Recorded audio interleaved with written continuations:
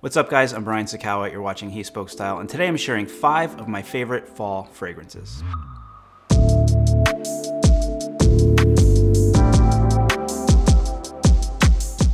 Before we get started, I want to let you know that this video is presented in partnership with ScentBox. So this is my absolute favorite time of year. Love the crisp air in the morning. Also my favorite season for menswear. And as the seasons change, we need to think about changing up the fragrance that we wear. We want to be moving from lighter and crisper scents into something with a little bit more body and maybe some spice as well. So the fragrances I chose, I would say, are really great early fall fragrances, great for that transition time. So let's check them out. My first pick is by Acqua de Parma, and this is Colonia Ebano. So interestingly, I can't remember when I got this bottle, maybe 2 or 3 years ago, but as I was preparing for this video, I went to look up this fragrance on the Acqua de Parma website, and I couldn't find it.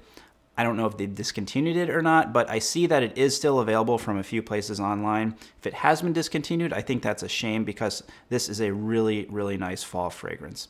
So forget everything you know about Acqua de Parma and the original Colonia. This is nothing like that. Original Colonia, fresh and citrusy. Ebano is woody, it's spicy, and it's aromatic.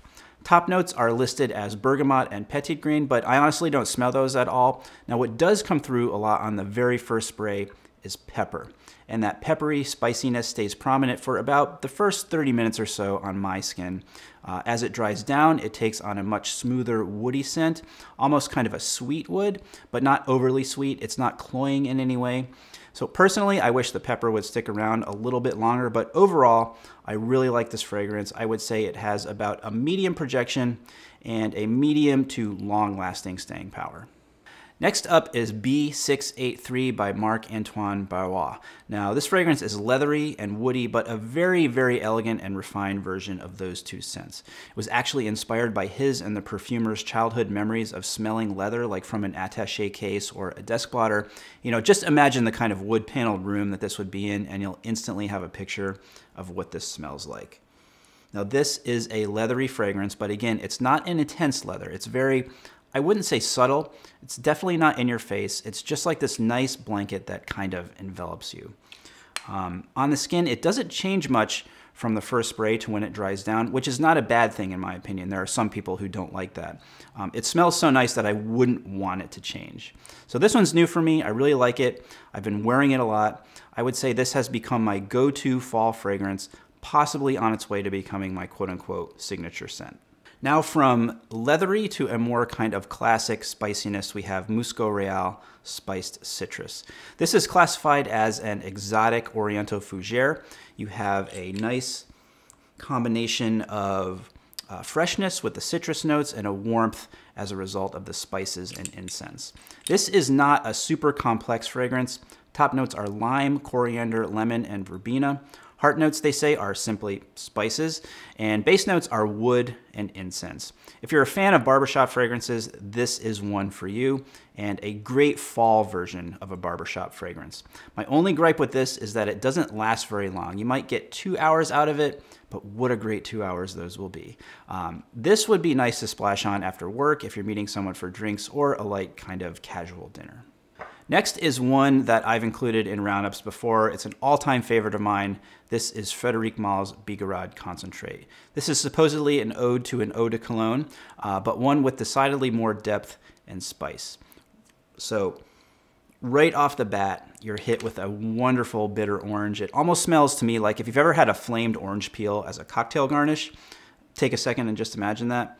And then it moves more into the spiciness, which you get from a hint of cardamom and pink pepper. And the base of this, like I said, this fragrance has more depth, is more woody, and you do get notes of cedar and a little bit of hay. This is a very long-lasting fragrance, easily will last you all day long. And although it will last all day, it's not an overpowering fragrance. I really like what they say about this one on the website, the last sentence in particular. And that's that Bigarade Concentree is for those who believe that seduction is found in cleanliness and perfection. My last pick is a fragrance by Tom Ford. This is Italian Cypress. Now, I have to say that I was extremely close to putting Ralph Lauren Polo Green in this roundup. It's a classic, it's a great fragrance, it's great for fall, it's great for winter, but I thought that was a little obvious. So I chose something a little less obvious, but definitely something that I would put as very comparable to polo green, and that, of course, is Italian Cypress. I did a quick little comparison between the two, and what I found is that Italian Cypress is a little brighter, it's got more zest, it's got more punch, where I would say polo green is a little more smooth around the edges. This one is refined, but I would say also a little wilder. And I think that really sort of encapsulates the difference between the two brands when you think about the brand identity. A great everyday fragrance and perfect for fall. Now remember that the way a fragrance smells is very dependent on you, your skin, your chemistry. I would always advise you before committing to buy a full bottle and investing in that you test out the fragrance on your skin. Going to the mall, going to a boutique and spraying on your skin, walking around and then making a determination. That's one way to do it. However, I've found it's best to really sort of live with that fragrance, and that means having more than just one spray on one day. And that's where our sponsor for this video, ScentBox, comes in. ScentBox is a monthly subscription fragrance company, basically an opportunity for you to try out new fragrances every month. They've got lots of fragrances on their website. You choose 2, get a 30-day supply of each in a travel size atomizer.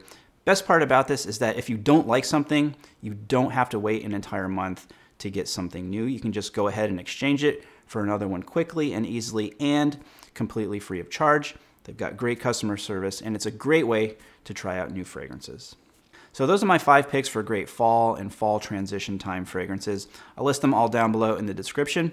Go ahead and leave me your favorites. As you know, I love to find out about new fragrances that I haven't heard of. Thumbs up if you like this video, hit that subscribe button, and until next time, thanks for watching and stay tailored.